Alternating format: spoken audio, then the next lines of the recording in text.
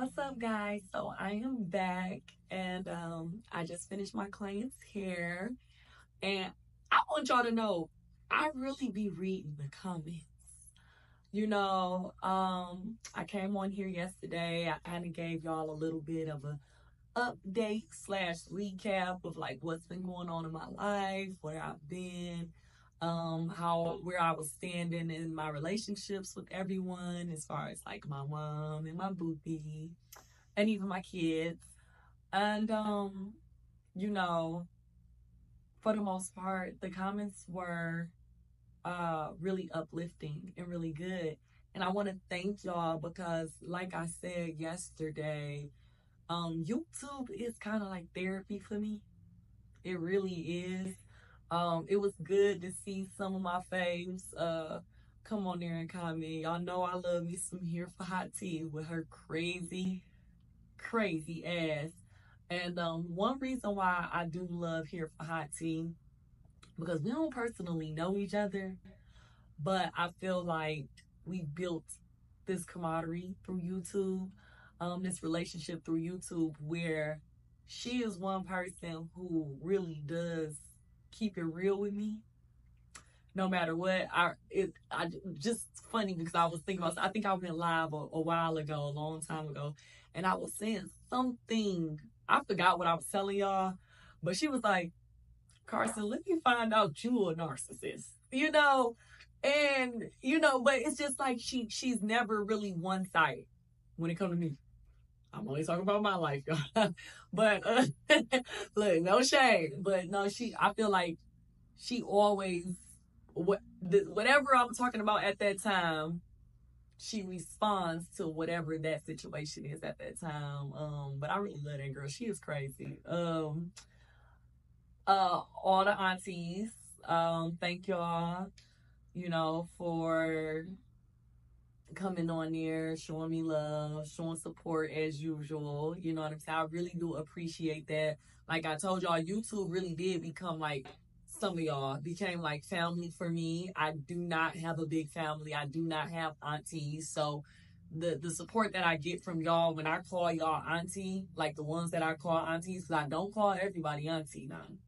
But the ones that I do call auntie, the ones that I, frequently talk to or engage, Aunt Lori, a lot of them. I don't even want to start naming aunties because I know if I forget one auntie, y'all gonna be like, what? But I definitely, I'm just so appreciative for y'all. Um, I saw some comments that were a little bit. I'm not even going to say negative. It's really just their opinion. Um, and I actually respect it. Like I saw one of the comments say, "It sounds like you have an unhappy marriage." And I looked at that and I thought about it. And I was like, well shit, you kinda right. It's not always a happy marriage, you know what I'm saying?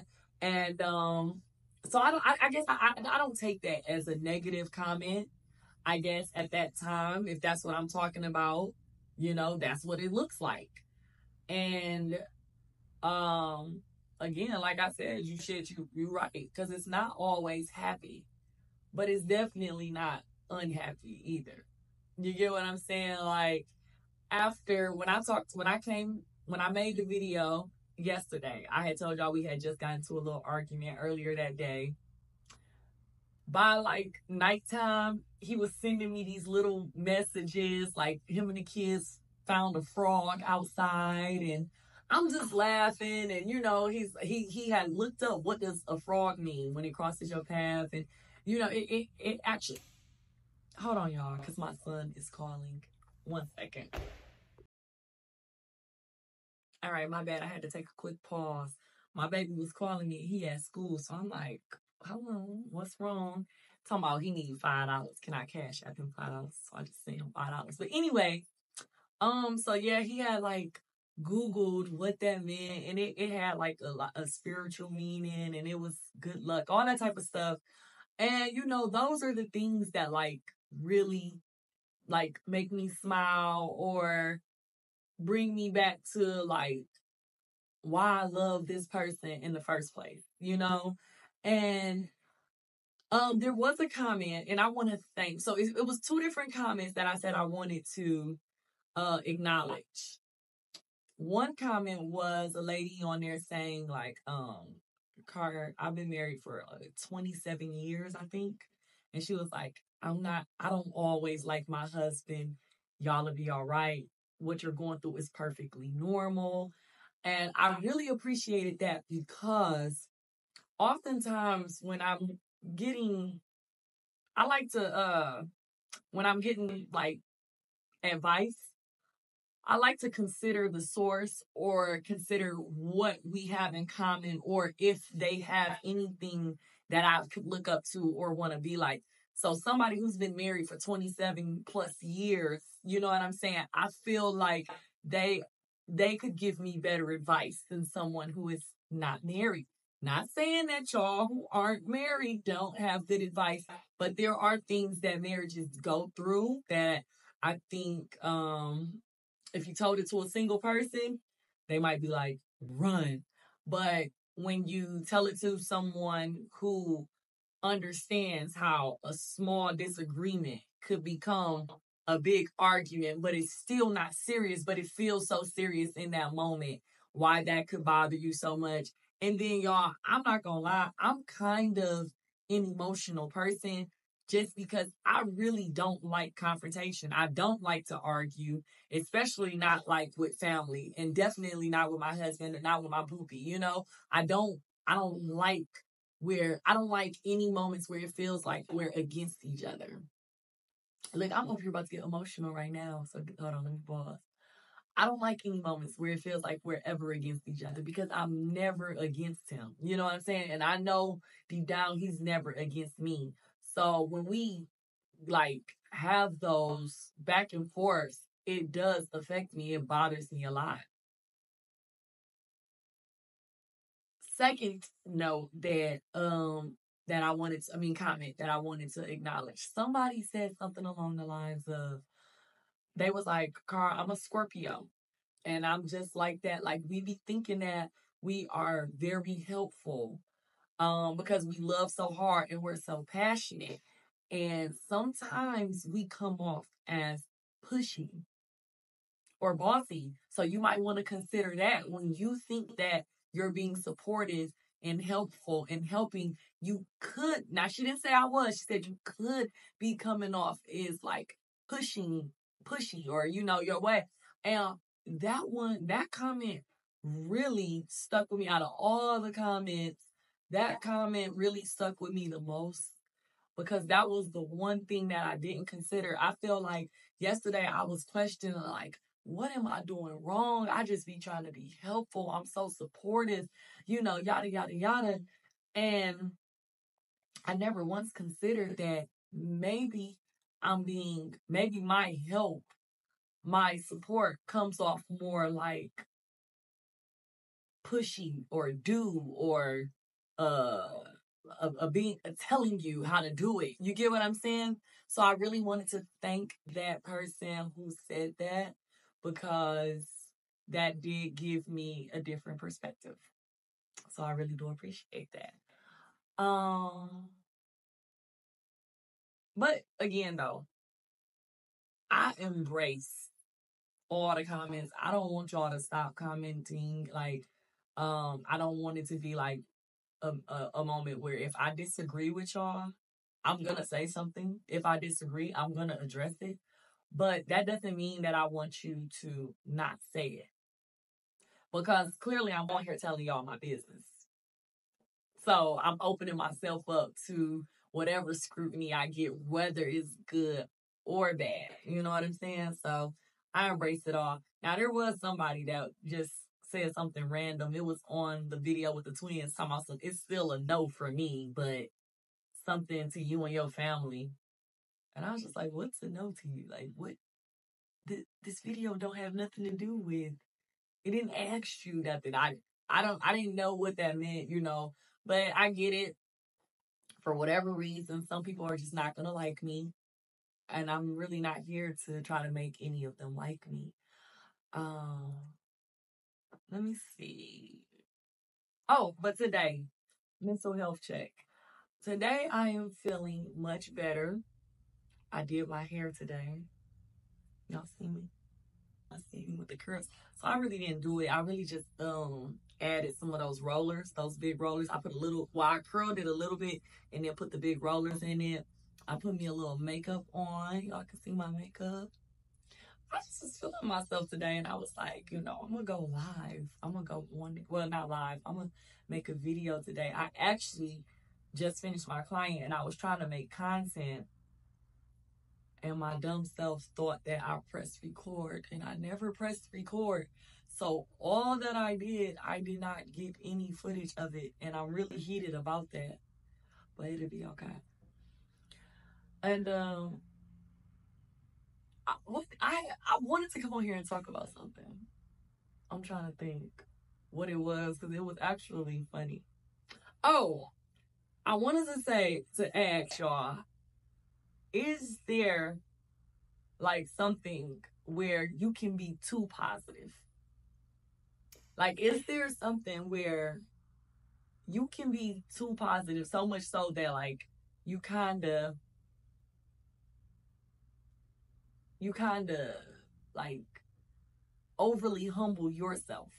Or I don't know, I can't explain it because I feel like I get on a lot of people's nerves. Like my friends, like I know I'm that friend, right? That you'll come in, you'll be like, man, this happened, that happened, yada yada yada. This girl said this or whatever you complaining about, and I'm like, yeah, but you know what? Maybe, and if we just, you know, I feel like I'm that person, and I think people be like, Car, no.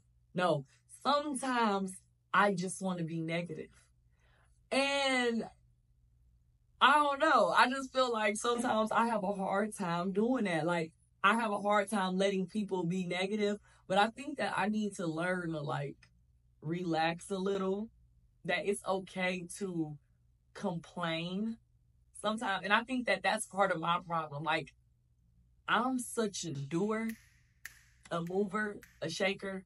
I instantly, this is how my brain works, y'all. There's a problem, right? What's the solution? Like, I'm not a person that just likes to sit up and just keep on talking about, like, oh, such and such. I'm not doing that all day. This is the problem. What's the solution to that problem? If there is no solution, there's always a solution. But if there is no solution, then we need to kill the problem. We need to, wait a minute. Not if it's a person. But we need to cut the problem completely if you can't find a solution for it, right? So, but I know I used to get on my friends' nerve, and I honestly feel like that was one of the issues that I have in a lot of my friendships. I think that a lot of people naturally like to talk about their problems. They like to harbor their problems. They like to like wallow in it or something. And I just don't find that productive. And it's like, it's not conducive to growth. And I've started feeling like a lot of people that I view as my friends, they start looking at me as I think I'm better. And I don't. That's the crazy part. I don't think I'm better than anybody. I think that if something is wrong, I want to fix it instantly if I can, or at least start working on a way to fix it. So I don't know. I just had to get that out of my I just had to ask y'all that. Like, is there a such thing as being too positive? Overly positive? Like, is there a time when I should just go ahead and be negative? And y'all know that was one of the hardest parts for me on not on social media, on YouTube, getting on YouTube. So one of the problems that I was having was I had half of y'all like, Car, F these people, especially here for hot tea. Car, F them. Don't let them talk to you crazy. Like, cuss them out. And a part of me was like, okay, you know, I wanted to do that because a lot of them was getting real disrespectful at times, different times, outright disrespecting me for no reason. But I was not used to that because here goes the dilemma. I'm not used to talking to my elders. Like, if you're older than me, I automatically have a certain level of respect for you just based off the way I was raised. You know what I'm saying? Like, my mom, like, I've always just been that way. Like, I've always been a respectful child. So it has, it's basically, now that I'm an adult, it's still the same way. Like, if you're convincingly older than me, even when you get disrespectful, I more so will try to reason with you before I disrespect you. That was the hardest part for me on YouTube. Like, people would be like, go at the ass card, don't let them talk. And then the crazy part is, in real life, I naturally can get aggressive fast. Like, I don't tolerate disrespect on no level. Like, I'm definitely not a pushover. So don't let this, like, sweetheart card fool you. I am a sweetheart. I am respectful, but I also demand respect. I actually have the lowest tolerance for disrespect due to the fact that I respect everybody. You know what I'm saying? Like, I really live by that saying. Like, I treat the janitor with the same respect I treat the CEO. So, because I'm so respectful, if you disrespect me in any way, it's on. But if you are convincingly older than me, I'm kind of more so like, all right, I'm gonna give you a pass. You should know better, but maybe you don't, or maybe this is just how you are. So I'm gonna give you a pass. But that was like the hardest. That was the hardest part for me. Being new at that time to YouTube was like, do I match energy? Do I meet them with the same aggression that they're giving me? Do I continue to be positive? Then it was so funny because I remember one lady, y'all. I'll never forget this, right? Somebody had sent me a video, and I think I had went to the boy Braden channel. His name was Braden. I come on there. I'm being respectful to everybody, right? I'm talking to the lady. She like, yeah, I just don't like you. I don't trust you. You something. And I'm just like, okay, I understand it. That's fine. You like, cause it's like, I don't care. Like, I'm not about to try to make you like me. I wasn't coming on there for that. If somebody sent it and I was just up late, so I'm like, let me come on and go over there. Man, it was an older lady. She got on there and was like, see, the problem is you want everybody to like you. That's why I don't like your ass. Like, she was like going, and she was so proud. And it was like, even with her doing that, I couldn't find it in me to disrespect her. You get what I'm saying? And she, like, I say she chewed me alive. Well, not really, but in her mind. And then it was so funny because I saw her on another person's channel after that, and she was like, yeah, if y'all go look, 14 minutes, 2 seconds, I ate her ass up. I let her have it. And I just was laughing so hard. I was watching it. I said, oh my gosh, she is so proud. And it was hilarious to me because at that moment I realized, like, I could have easily matched energy, or met her with that same aggression. But it was just like, that's really not true to who I am. You get what I'm saying? That's not how I was raised. So it does make it hard. But she said something that stood out to me, that stuck with me to this day. She was like, you always want, she didn't say you always. She was basically saying, you want people to like you so bad. Like, you're being, like, I felt like she basically felt like I was being fake respectful or fake nice because I want people to like me. So she didn't understand that the way that my mom raised me, like, if my mom came on here, she would tell y'all the same. She didn't understand that, like, everybody is not just like, oh, if you be like, I be wishing, like, here for Hot Tea, the way she be going, when she be, you hoes, I be cracking up. It'd be so funny. And I'd be like, I want to talk like that so bad. I want to go in like her so bad sometimes, but I can't. But I don't know, y'all. I don't know. But anyways, so that was my question for today. Is there a such thing as being too positive, overly positive? And like, should I work on that? Like allowing, or I'm not saying being negative sometimes, but when people are in their negative moment, to allow them to have that instead of instantly hitting them with all my positivity. And that's the question for today. I'm looking forward to y'all answers. I'm looking forward to y'all comments. I'm definitely going to be reading them because y'all know I read them. Y'all know I be responding. I am happy to be back. I'm happy to see everybody. I plan on actually going live soon. And I might be making another video. Talking with my son. Well, ain't no might. I am making another video. My son said if I do it, I got to get his haircut first. This little boy gets on my nerve. But yeah, so my next video would be the proper punishment for these kids, because y'all, it's getting out of hand. And I'm not going to talk about it now, but yeah, Josh had got a little bit beside himself. So I do want to discuss that, and I want to see, like, what did he learn from my punishment? Or do he feel that my punishment was a little bit too much? I really hope that James get on here too, because I feel like James felt my punishment was a little bit too much as well. He definitely did not agree with my methods. So that's what I will be talking about next time. See y'all next time. I'm hoping that I can do the next one with James and Josh. We'll see. Y'all know I can't force them to be on here. Bye guys.